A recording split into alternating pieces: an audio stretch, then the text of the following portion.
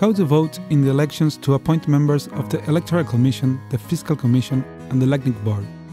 Depending on each election calendar, once the online voting period has started, each organization that is part of the electoral roll will receive the notification to vote via the MiLACNIC portal, except for the members in Brazil, who will receive the notification via email from MiLACNIC.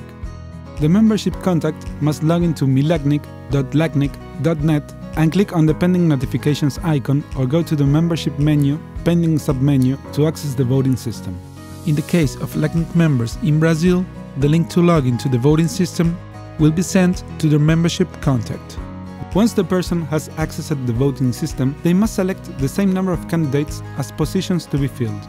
Let's see an example of an election where 8 candidates are running for a single position. To select a candidate, click on the photo and then click Vote. To finalize your vote, you must click Confirm. The system will send you an email confirming that you have voted. Now, let's see an example of an election where 8 candidates are running to fill 2 positions.